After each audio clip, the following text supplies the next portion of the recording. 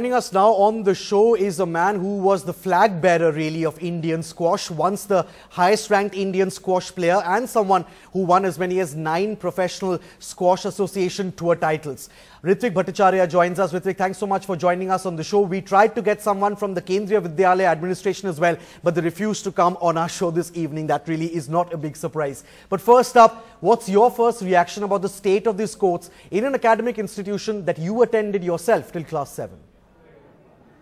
Well, good evening. I was just seeing a bit of the footage as well, and it's really sad to see because, I mean, a lot of money has been spent and a lot of infrastructure has been built, and to see it lying in ruin like this really breaks my heart, you know.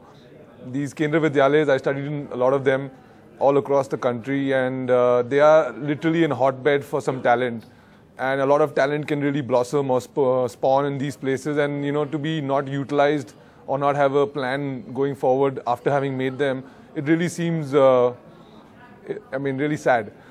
Absolutely. Ritwik, you mentioned how expensive these courts are. I'm told that they are around 20 to 25 lakh rupees. That's what each of these courts cost. Now, is it the mindset overall that's prevalent in the country? Khel ke kya kar loge? And is that why sport is where it is in our country? It's changing. I think, you know, with the results we've had recently in squash and in a lot of other sports as well, it's much better. There are a lot more players playing professionally. But, you know, our clubs are not conducive enough for champions to train in. And we need, you know, specific centers where you can play and play professionally, which in India, unfortunately, there aren't many. There's one in Chennai, and that's about it. There's not much happening. So, you know, courts like this in the Kendriya Vidyalaya is fantastic. And, you know, I believe that more courts should be built like this all over the place, but with a plan for coaching, with a plan for a, you know, whole system and a structure of training, so to give access to all the kids. Today, a lot of kids are going to America to play squash and, you know, get higher education over there. It can all be fit very seamlessly in with the Kendriya Vidyalayas. Ritwik, do you think part of the blame also falls on the SRFI's shoulders because they didn't want to maintain these courts because there was no commercial interest in maintaining these courts for them? I mean, we all have to look at ourselves. I don't know if we can blame the National Association completely. I mean, it's part of the thing, but there's a lot of things that they're doing and looking after, including, you know, training the Indian teams and things like that.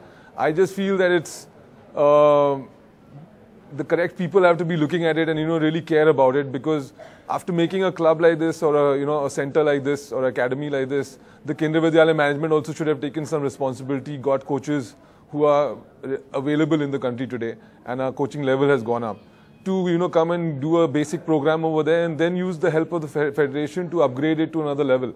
But to, you know, instead of pointing fingers, I think it's better to just look at how we can make this better, because already this much infrastructure is there, and we should really look at seeing how, you know, it can be utilized. These courts have them. There are 15 courts over there. I mean, even in the Commonwealth Games Stadium in City Fort, we have 11 court, unbelievable complex lying over there like a white elephant, and it's not being used to its potential. So it's across the board. It's not just with the Kendriya Vidyalayas or with the SRFI or anyone for that matter.